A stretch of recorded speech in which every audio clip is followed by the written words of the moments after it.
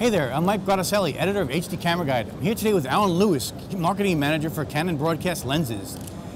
This year is an exciting year for Canon and really for the industry in that we're all talking about 3D production, but Canon's been there the whole time, quite honestly. There's been a number of really high-profile 3D productions done with Canon lenses. Alan, you want to talk a little bit about that? Sure. Canon has been involved with 3D production for years. We've been working with the people that are developing the rigs. Right. We've been working on various projects. One of the earliest of the recent wave of 3D events was it was either 2007 or 2008 NBA All-Star Game, right, where we had I remember heavy that presence production involved in that. And the upcoming World Cup in June in South Africa, there are going to be 25 matches that are broadcast in 3D. Right. We don't have all of them, but a majority of them are going to be with Canon lenses. Actually, I know of another one. There was a recent hockey game in Madison Square Garden, New York, Canon lenses. Now, what I'm trying to figure out is why is it that Canon lenses didn't have to be modified in any way or anything? They actually just were fitted onto cameras, and there you go, 3D. Well, the key thing about 3D production is the most important thing, I should say, that a lens can offer a 3D production are 16-bit rotary encoders, which allow for the precise zoom and focus tracking, because it's important, since you have a left lens and a right lens, they need to be exactly in sync with each other in terms of the zoom and focus positioning, and the 16-bit rotary encoders are what enable that to happen. And those 16-bit encoders are standard on most of our lenses. Our Platform 1 and Platform 2 lenses are our HDXS and HDGC lines of lenses. All of those come standard with 16-bit encoders, which means, especially for a rental house or somebody that, anybody that uses their equipment for multiple purposes or loans out their equipment, they can use it on a 3D shoot one week and a 2D shoot the next week and not have to have special different lenses that they use for that. They can use existing inventory or just double up on lenses that they already have. See, that's unique about in the industry, honestly. Other people, that's an added feature, an extra cost. You're just saying it's standard. That's pretty cool. Yes, and it has been standard on our lenses since, I believe, 2004. Great, great.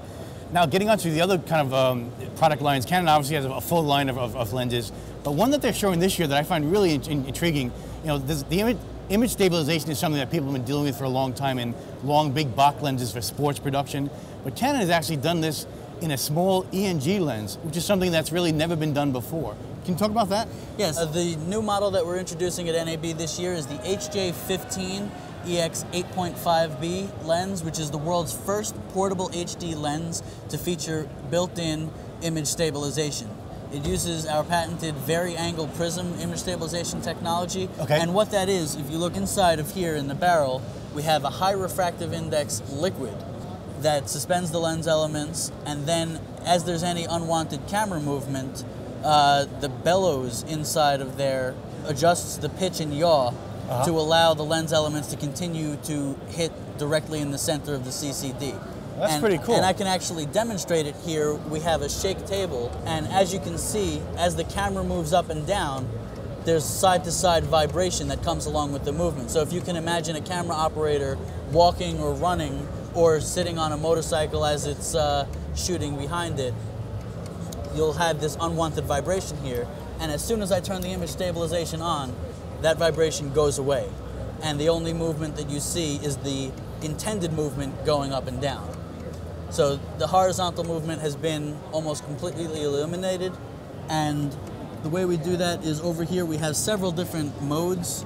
We have the vertical and horizontal mode, depending on what you need to stabilize. We also have portable and tripod, depending on how you're set up. And another special feature that we have here is this pan button that you see down here.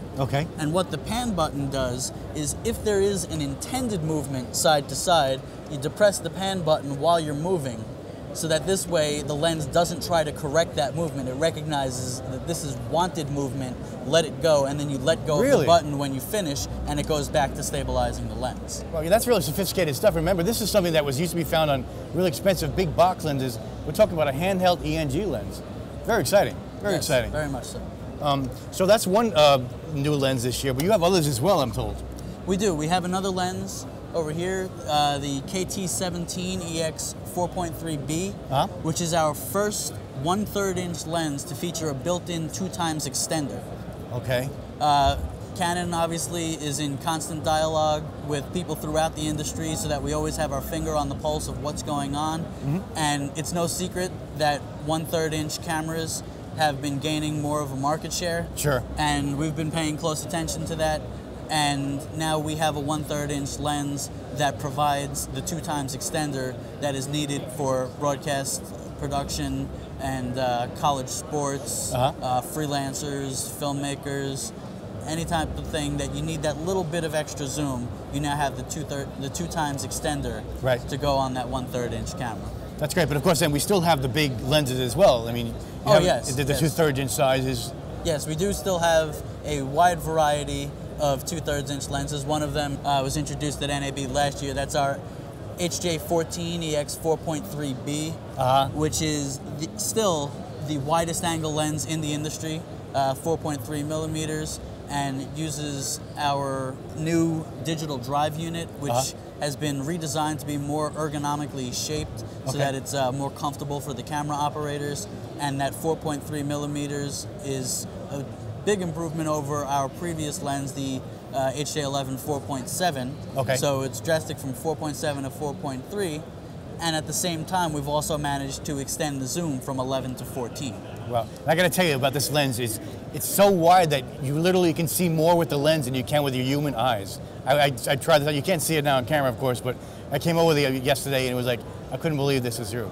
Yes, the angle of view that you get from that 4.3 millimeters is 96.3 degrees, which is wider than the human eye can see without distortion in the peripheral. How do you do that, Alan?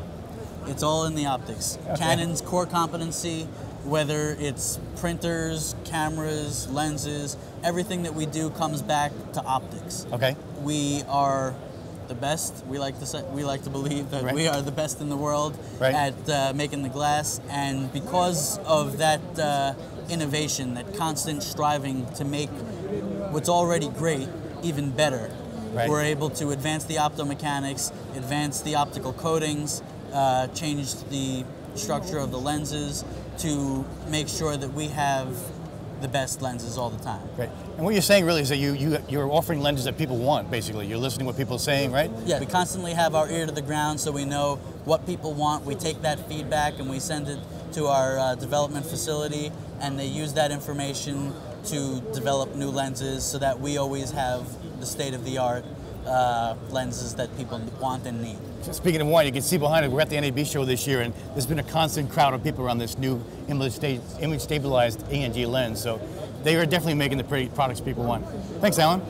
My pleasure.